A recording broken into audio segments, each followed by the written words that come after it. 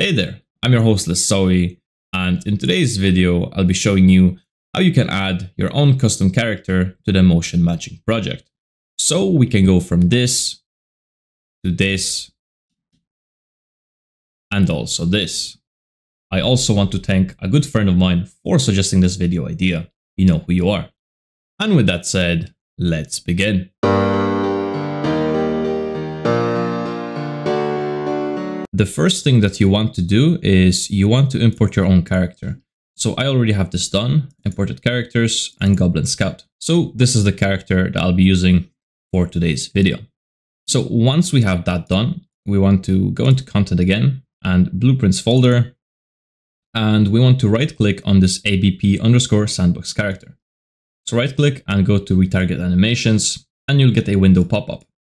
Now in here, you want to select the target skeletal mesh window and you want to add your imported character. So if I search for Goblin, we should have it there, skeletal mesh.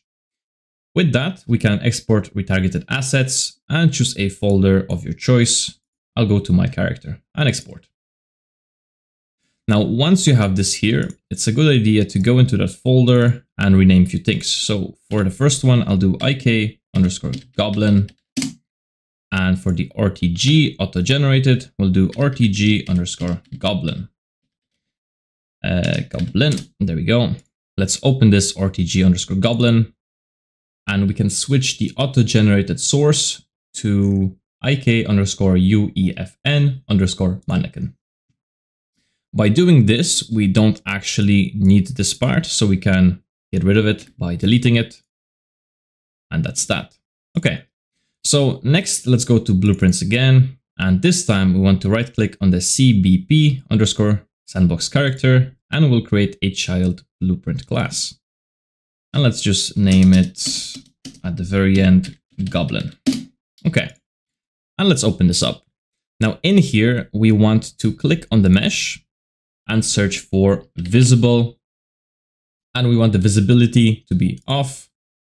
And in optimization, now this is very important. By default, it says always tick pose.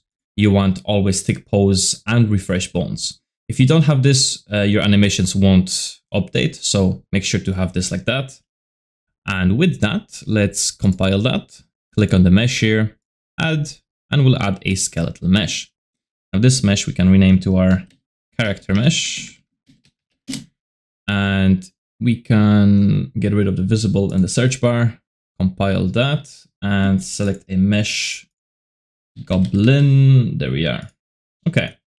And for the animation class, we want to select the third one down, generic retarget. Like so. Let's compile that, save it. And next, let's go into the retargeted characters and open up the ABP_generic retarget. In here, we want to click on the IK retargeter_map and we want to add a new element. So click plus, scroll down, and in here we want to add our RTG_Goblin or whatever your character is. And name it RTG_Goblin or your character. Now, remember this name because we'll need it. So a good idea is just to copy that. Let's compile, save, and exit this. And back in our sandbox character, let's click on the character mesh and search for something called a component tag. And in here, you want to add a new array element and paste in the exact name we just created. So RTG_Goblin. With that, we can compile and save, and boom, our character is now working. So if we were to play the game, and in the world settings, if you don't have this window, simply go to settings, click on world settings, and there you should. We want to click on the default pawn class and select our Goblin character. Let's hit save and play the game. And boom, there we have it. Now with that, you can also, if you wanted to, let's switch it back to our sandbox character and open up our, where is this? Blueprints. Nope. We want to open up the widgets and go to game animation widget. In here, we can copy the last character, paste it in here like so. And we want to select our goblin character. There we are. Let's compile and save. We can exit this widget now. And if we were to play this game, we get this. But then if we go to our game animation widget, we can select our goblin and we have the same result. Cool. So next, I'll show you how you can import this character into your own project. Before we go and export our character, we need to create a new level for that character to be imported into. So let's go ahead and do that. Okay, so I just created my level. I created a landscape and added some environment.